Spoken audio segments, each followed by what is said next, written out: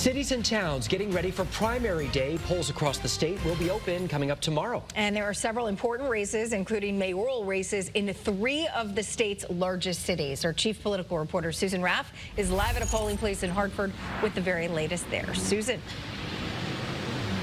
Erin, it has been a very busy day for cities and towns across our state. They're all getting ready for tomorrow's primary.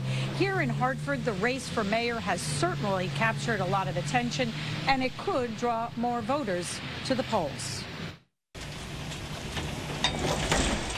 We caught up with election officials setting up voting machines at the Artist Collective on Albany Avenue.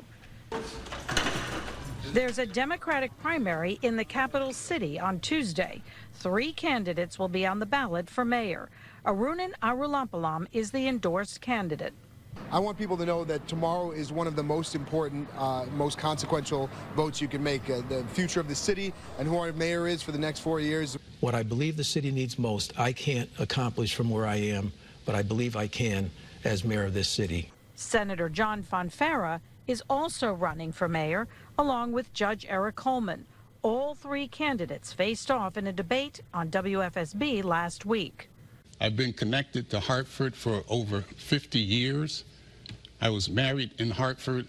I operate a small business in Hartford. I worship in Hartford. Tomorrow, the polls will open at 6 a.m. and close at 8 p.m. Altogether, there are 12 Democratic primaries and 14 Republican. There are mayoral races in some of the state's largest cities, Hartford, New Haven, and Bridgeport. The Secretary of the State says absentee ballots are due tomorrow by 8 p.m. if you take them to a drop box. It is now too late to take your ballot to Town Hall in person.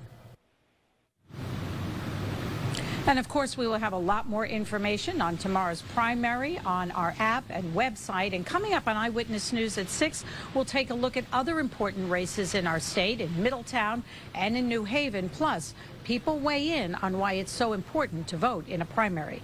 We are live tonight in Hartford. Susan Raff, Channel 3 Eyewitness News. Still ahead.